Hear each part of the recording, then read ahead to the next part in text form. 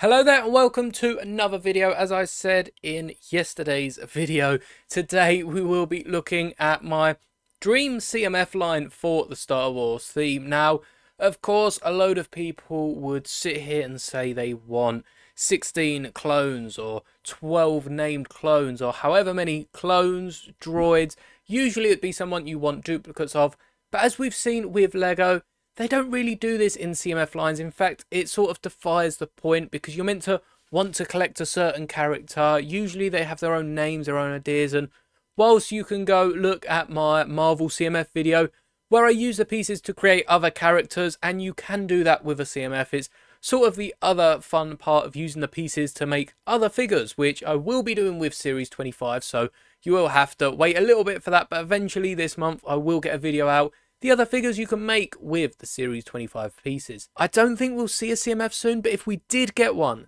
these are the figures I would have wanted. I've actually gone year by year and decided, based on what was happening that year in Star Wars, what character I'd like to see in that slot. So we're starting off with 2009. We're actually going all the way up till 2024, which there's not been any Star Wars content besides the Battle Pack and the Fire Spray, so I am looking forward to all the shows coming out, but let's get straight into it with 2009. 2009 saw the second season of Clone Wars. In fact, I'm pretty sure Clone Wars started in 2008 and then sort of trickled over to 2009. As I said in my video, 2007 we got the movie, 2008 we got the first season, so no, I guess 2009 makes sense for the second season.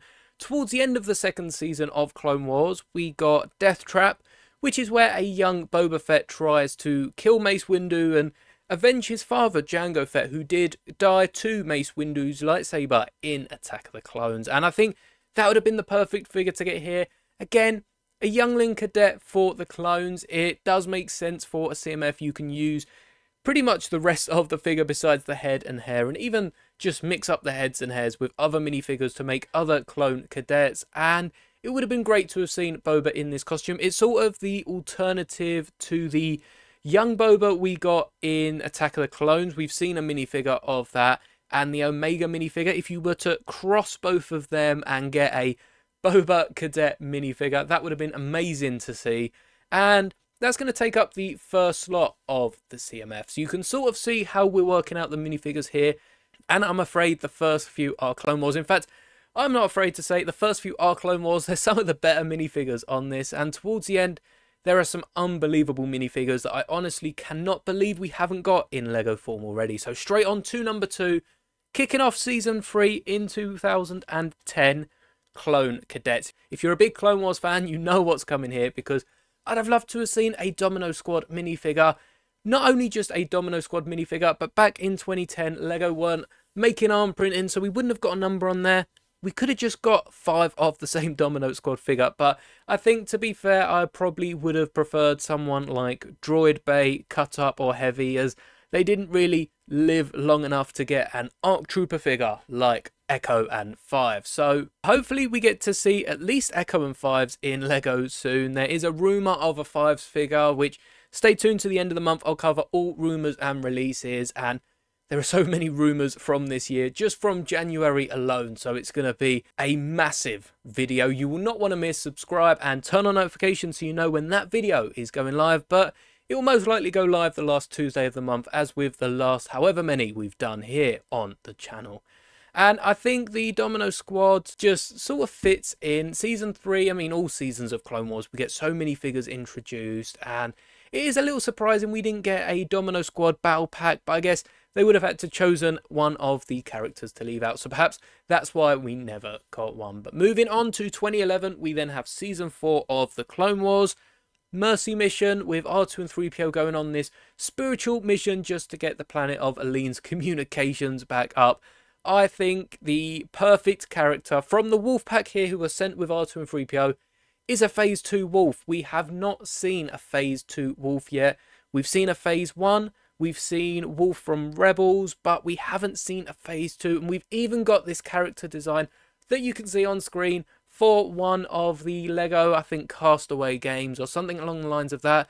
So really, LEGO do need to release another. They did use the old Wolfpack minifigure for their Fortnite Lego skin, which I was hoping to at least get the Castaway ones, but as that's only a wolf design, hopefully we get that minifigure sometime soon. So that is the third minifigure in this CMF. I'll put all images up on the screen at the end of the characters I'd like to see in my CMF, just in case you're not following along as well as you'd like and want to see all these characters in a bundle, as there are characters from completely different ends of the Star Wars universe. And sticking with Clone Wars, Saw Gerrera. Alright, so 2012 brought in Season 5, and I think it pretty much kicked off with the Onderon rebels trying to kick back the Separatists, and there's a whole fling between Ahsoka and I think it's Lux Bonteri, or one of the other young ex-Separatists, which is a great storyline.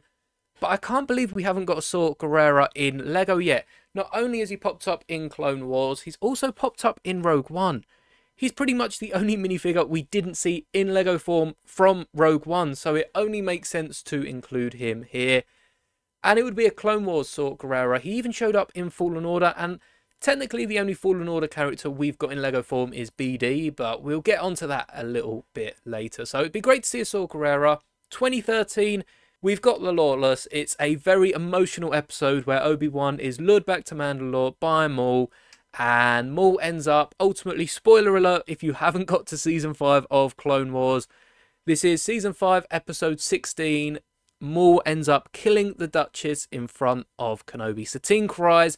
She's the minifigure for this slot. Again, a very emotional scene, but we don't have a Satine in LEGO. I think it would be great to, even for some anniversary of Clone Wars, get a few more Clone Wars characters, Saw Gerrera, Satine, and some of the named clones we see. Because there are so many opportunities of a Kamino set. We can get more Kaminoans, as we only recently got the first physical Kaminoan in the Kenobi ship, which there are just so many Clone Wars figures that we haven't got. I mean, the battle packs are selling. They're flying off the shelves, so if we got some other named characters in sets, people might not be going into LEGO stores and picking up 5 of them like the battle packs, but they'll definitely be selling quite nicely. And on to the final Clone Wars figure. For now, we do see the return of Clone Wars, which might be a return of a Clone Wars figure later on. But Season 6, The Lost Missions, come out in 2014. Disney had already bought Star Wars at this point, and actually leads up quite nicely to The Force Awakens. But at the end of The Lost Missions, we have Yoda traveling with the Wheels of the Force, trying to pass his test, trying to stop Dooku and Palpatine, sort of discovering the hidden truth of the Force. But during these missions, before I get too distracted, Yoda faces a dark version of himself. Now again, there's a rumoured Millennium Falcon for this year, which comes with a bunch of dark characters. They sort of flip them, we get some dark side good guys, and we even are meant to be getting Vader's light side, sort of white suit that we get in one of the comics. But we will touch on that again at the end of the month, because I think getting a dark side Yoda, especially in the style they did it in Clone Wars, not the Clone Wars figure, but the actual animation that they used on screen, would be amazing. And honestly, from Season 6, there are so many different. We could even got the sort of volcano-y Darth Bane minifigure, which looks like a Pyroville from Doctor Who, if you are a fan of that show as well. But Darkside Yoda just makes sense. It's sort of the pinnacle of him finding his balance with the Force, and it's right before he goes on to become a Force Ghost. Ultimately, we could have even got a Force Ghost Qui-Gon or someone else from that same scene towards the end, but I think the best minifigure to get is this Darkside Yoda. Now, we're out of the Clone Wars minifigures for a brief moment, because we will be returning, but Star Wars The Force Awakens was the big movie from Disney. I'm pretty sure it's probably the biggest Star Wars movie. It was so much hype going into that movie, going into the cinema. I personally watched it 3 times. In fact, I think Rogue One and The Last Jedi I even watched twice in cinema. You just couldn't get enough of it. There was no Disney Plus at the time, so you just had to keep going to the cinema. And then by the time of Rise of Skywalker, we knew it'd be on Disney Plus in a few months, so we just waited around to see it again. But The Force Awakens was massive. There's no debate in that, really. Whether you like it, whether you hate it, no matter your view on the sequels, The Force Awakens massive. One massive character from it that I guess doesn't exactly share the spotlight, Nien Nunb, also showed up in Return of the Jedi. He was in the Aftermath novels. He was also in The Force Awakens, The Last Jedi, The Rise of Skywalker, Battlefront 2, and many, many more. If you go on his Wikipedia page, which is a play on Wikipedia, if you don't know, there is a Wikipedia site which has everything you need to know about Star Wars. It lists just all the comics, all the books. There are just so many of them.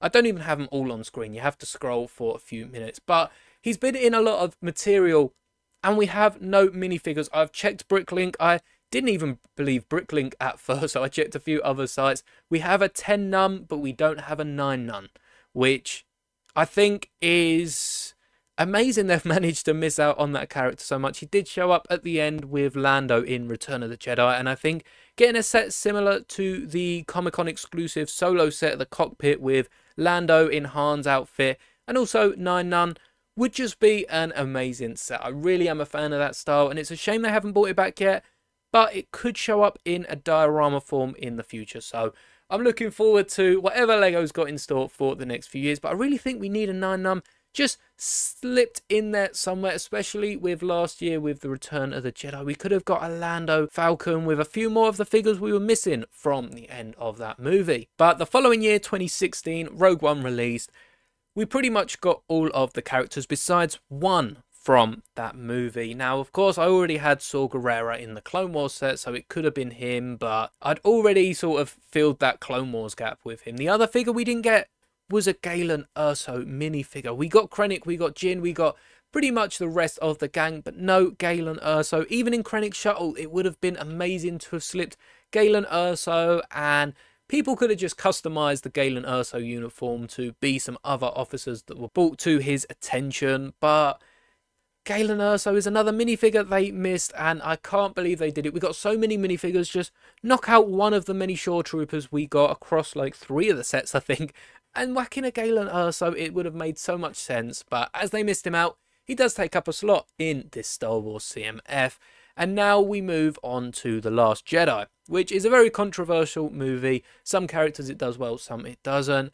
And we actually go to Crate for this. We could have gone with Crate Luke. We didn't get that minifigure. It's a good battle against Kylo, but instead I think the Crate Leia would be a more desired minifigure. The outfit looks amazing. It's actually the last time we see Carrie Fisher portraying the character while she was alive. It would have been a great minifigure to include perhaps in a Crate Duel anniversary set in a few years' time. I mean, it came out in 2017, so in about 2027, if we get a diorama with Luke, Kylo, and then perhaps the other side of the diorama, we can have Leia standing beneath the door as we see in one of the most iconic scenes of the movie. It's a great wallpaper if you're interested. But Crate Leia takes up another slot, and now we move on to Solo. We are on a run of movies here. We've had Clone Wars up to Force Awakens, Rogue One, Last Jedi, now Solo. It's actually the last run of movies. We will go to the games in a second. As I mentioned, Fallen Order earlier, but for Solo, we got a few of the droids from the Kessel planet, all these slave droids, and ironically didn't get the droid that was fighting for their freedom, L337.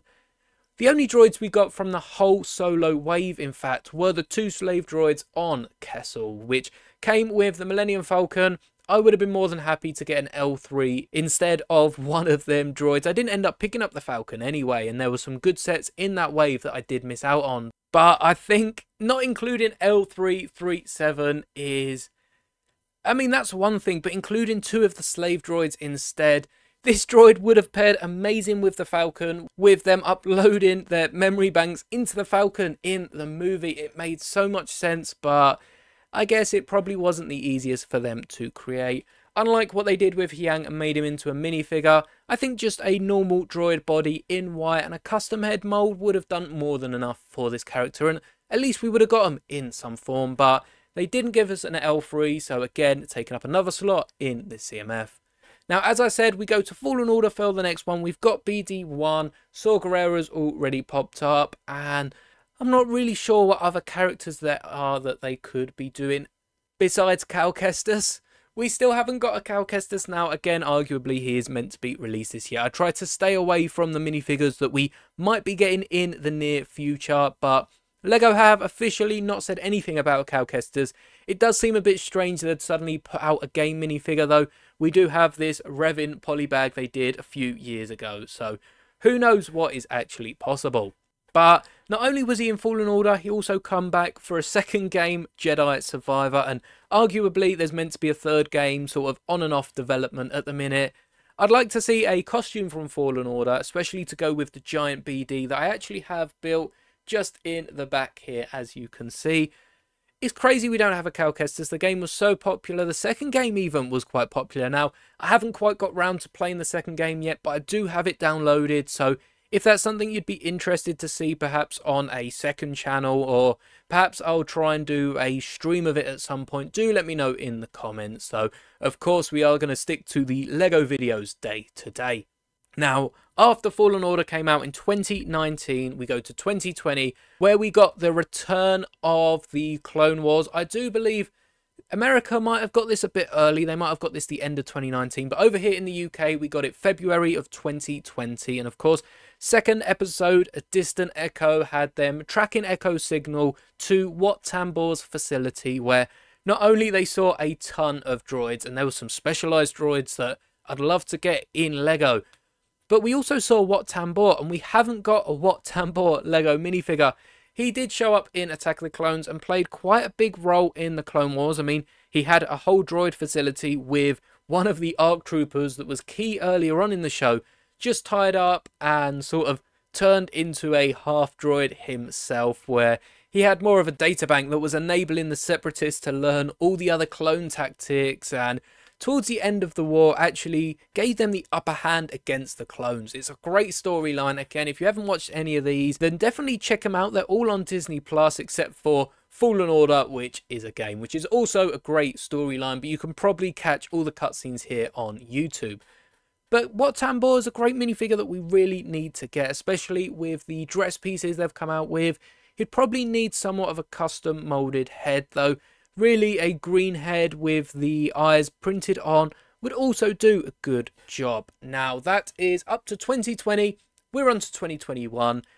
Book of Boba Fett, again, another debatable show depending on which side of the fan base you sit. I really loved it, and one of the characters we got from that show that we haven't got in LEGO form, we've got Boba, we've got Fennec, we've got Bib Fortuna even, and we've got Mando. Bib only showed up in a post-credit scene, and we don't have a Chrysanthemum minifigure. Getting Santo in LEGO would be amazing. It's not only another Wookiee, and I do have a few different custom Wookiees lined up on here. I think we've only really got a few different Chewbacca's, a few general Wookiees from the prequels, and we've also got the Chief, which I am mind blanking and cannot remember his name. But we also got the Chief that it was very close with Yoda and sort of saw him off at the end with Chewbacca, which would make a great diorama. I think we should also get a holiday special Chewie in the red robes. We can also get the red sort of jacketed Wookiee from Knights of the Old Republic. There are so many minifigures we could get in the Chewbacca form, and Chrysanthemum is one of them. We really need a Santo minifigure. I mean, he's just an awesome looking Wookiee, and he's a bit darker. He's a bounty hunter, one of the only bounty hunters we haven't actually got. Looking for this list, I was looking through all the other bounty hunters that show up in Clone Wars. So many of them we've got minifigures of. Even when Kenobi went in disguise, we've got a few of the minifigures from that episode. So it'd be nice to see Santo in minifigure form. And that brings us over to Andor, which does have a LEGO set. I mean, it included Andor, Luthen, and Cyril, which was the officer from the show. But getting them 3 minifigures in, quite an expensive. I think it was a £90 set, which is sort of the same as the Marvel set, the Humpty, that we got also last year. So it's not been the most popular, but perhaps they're not expecting Andor the Marvels to be as popular as something like Clone Wars and an Avengers movie, which honestly, they're not wrong. It's not going to be as popular, but I still think they could have included at least a few more minifigures in them. If not, just made them a bit more of an accessible set. And for Andor, just make a few more sets. Season 2's coming out. I'm not quite sure where the Marvel leads. I'm waiting for that to come Disney Plus as well. Like Wish, I know I'm not going to see them in cinema, but when you pay so much for Disney Plus, there's not really any advantage to go into the cinema because you're still paying the Disney Plus contract. So hopefully we do see a few more sets for Andor Season 2, but the character I really want to see, and that's made it to the CMF, which is the whole point of it. I'm getting very distracted. B2 Emo. We've seen Andor. we haven't seen Andor's sidekick. He spends so much of the show next to Andor, and even when he's not next to Andor, he's planning some sort of mischief, as a droid tends to do, and is trying to help out all the other characters. I think B2EMO is definitely someone we need in some sort of brick form, because the other characters we can mock out.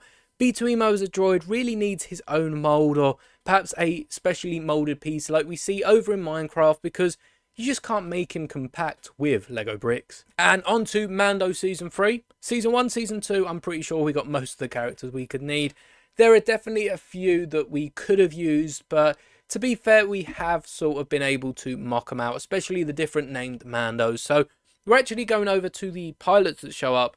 Kelleran Beck was going to be the figure for this slot, but he is already rumoured for this year and has been rumoured for so long. Dr. Pershing could have shown up, Ragnar Vizsla, Carson Teva, but the pilot I chose is Trapper Wolf. Of course, Filoni's done so much for Star Wars, it makes sense to get a minifigure, even if it's the May 4th special this year, just to get some sort of minifigure. So he's gone in the CMF, and actually onto 2024. Trapper Wolf was last year's minifigure. This year, George Lucas. It could be Papa Noidia, but I think just a general George Lucas. He did create the show. A Papa Noidia would be really cool, but he's the man behind it all, and there are many other people in the works. Lucas didn't do this alone. We've also got Kathleen Kennedy, who is sort of keeping it going as it is and stopping it all falling apart sometimes.